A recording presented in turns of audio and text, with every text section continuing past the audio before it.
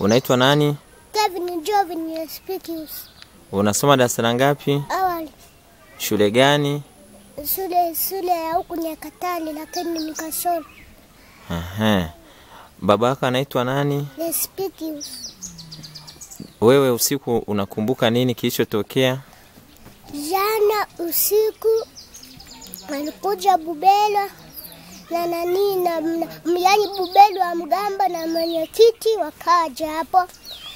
Baba akawa anakataa mama aondoke. Ilipokuja kuwa hivyo. Basi wakabubelwa na mwenyekiti wakataka kumuua baba hapo na babu Tasosu nani babu ambaye anaitwa Tasosu Kongo na mwenyewe alikuwepo. Basi wakampeleka nje wakamvuta wakampiga, mwenyekiti akaanza kumpiga. Alipoanza kumpiga wakataka kumuua. Mimi na nyango tukalia. Nilipokwisha kulia nikamwambia baba usikubali wamuue. Nilipokwisha kumwambia ikabidi nikaenda kwa mwenyekiti na Bubela nikawakombatia, nikaomba msamaha akakataa kunijibu. Basi baba akampeleka nje akataka kumpeleka mahakamani. Mwenyekiti akawa anawaambia yani wampeleke mahakamani kumfunga, wenyewe anakataa. Sasa baba baada ya kumpeleka kwa mwenyekiti kuandika barua kwamba raja amevifanya kweli au kuvifanya kweli. Basi alipokwisha kuja sisi akasema tulale, kwa tumelala. Baada ya kuwatoa kina nangu akapeleka huku akamwanza kata. Akaweka kwenye nani kwenye kiti cha kukalia.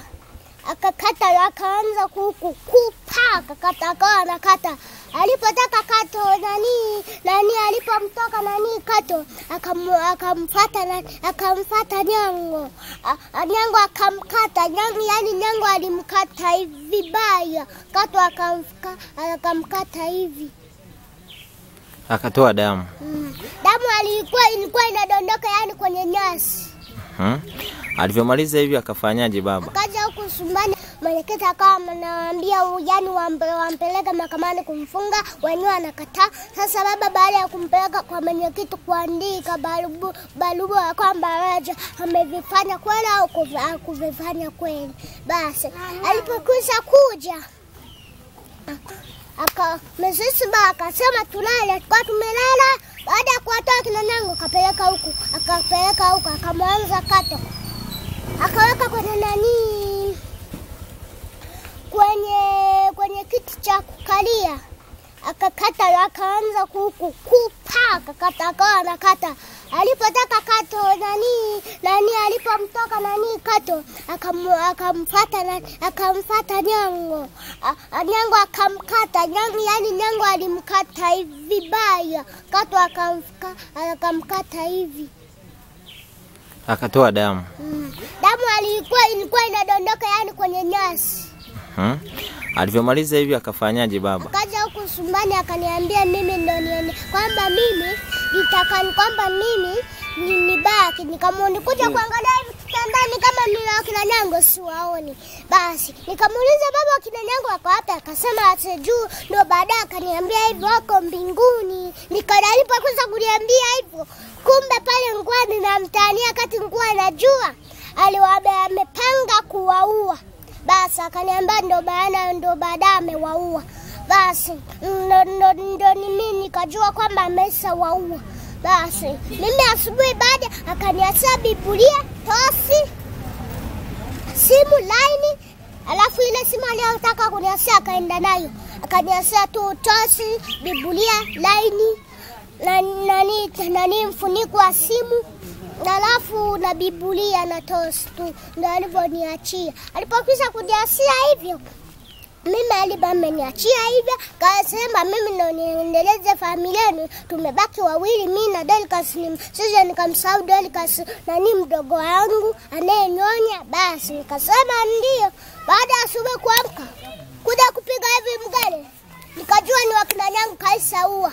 Ilipokwisha kuwa hivyo, nikavaa nguo zangu soksi viatu, nikabulaza viatu vyangu. Nikawa naenda huku Luazi, nikakutana na watoto, nikawaambia watu wakanisikiliza. Basi tukaenda huku kwa baba, tukaenda nikawapeleka nyumbani, wakaangalia wakakuta kiko hivyo. Tukaenda kwa babu tuita wamelala. Tukaenda kwa mwenyekiti, tukamuita, basi tukaenda. Wewe unampenda baba? Baba nimeacha chuo, nimeshamsukia, simtaki tena. Unawaambiaje wa baba wengine ambao wana roho kama ya baba yako? Mimi sitaki wanipate watu wenye roho kama hizo. Roho kama hizo zinataka kumtishia mtu kwa zile ya kumuua. Sio kama mtu umemtumikia mtu vimesasi vya kutiza kwamba mimi nitakuua. Alafu unakuja unamnyang'anya simu yake, unafuta hivyo vimesasi. Sasa ulivyokuta tayari baba ameshawaua kina Nyango na Ishengoma, mimi nikaondoka huku Luazi. Ukaenda kumwambia nani mtu wa kwanza? Niwaambia watoto, watu wakanisikiliza, tukaenda nikawapeleka nyumbani, wakaangalia, tukaenda kwa babu.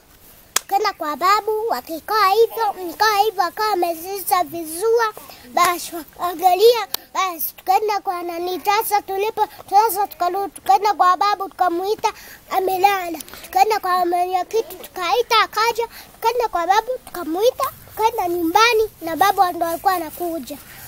Watu kaita watu wengi tena, sio kama wadogo wengi. Watu wakaja hapo wakaangalia, wakakuta nani wako hapo wamekufa. Haya, wale wanaokuangalia sasa hivi nyumba yenu tumekuta wameibomoa, imeanguka yote hapo chini. Au wanaokuangalia nyumba wameibomoa ndio. Au wanaokuangalia sasa hivi huko kwenye TV. Unawaambiaje? Wangekusaidia nini sasa hivi? Mimi sijui kama waliibomoa. Umeshaibomoa ndio. Ulikuwa hujui? Hapa nani vitu vyangu viko wapi? Vitu vyako wamevichoma. Sasa unawaambiaje wanaokuangalia kusahau vitu vyako hauna? Lakini tosi yangu wakati nilikuwa nimeweka mna dawa zangu. Sasa hizo dawa utapewa. Sasa unawaambiaje wanaokuangalia ili wakusaidie? Wakati nilikuwa nina dawa za kuboresha viatu peke yake. Sasa unawaambiaje wanaokuangalia, viongozi wanaokuangalia, kwa sababu nyumba yako tayari imeshaanguka chini na vitu vyako vyote vimepotea. Ungependa wakusaidie nini kuanzia sasa hivi? Mimi sitaki wanisaidie, labda atakayenisaidia ni Mungu. Mungu peke yake. Baba.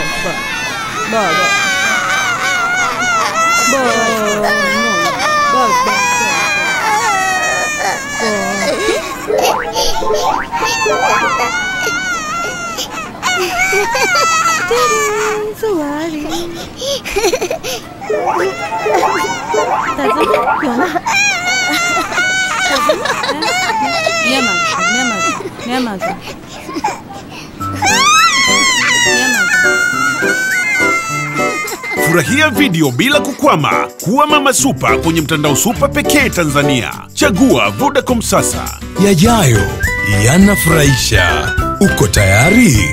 Vodacom.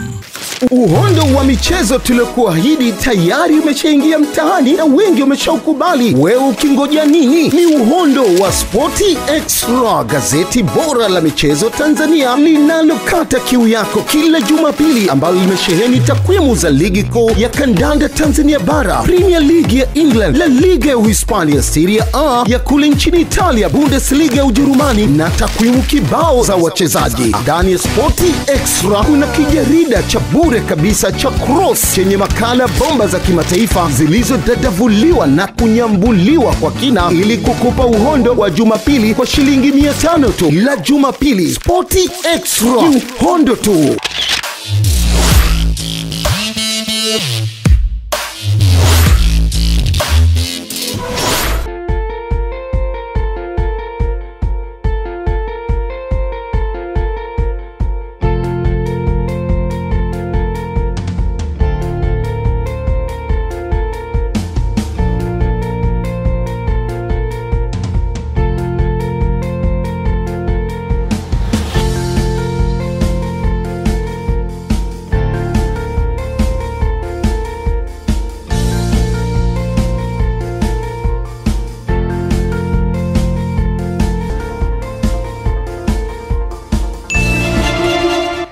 Ili usipitwe na kila kinachotokea Tanzania, download app ya Global Publishers sasa.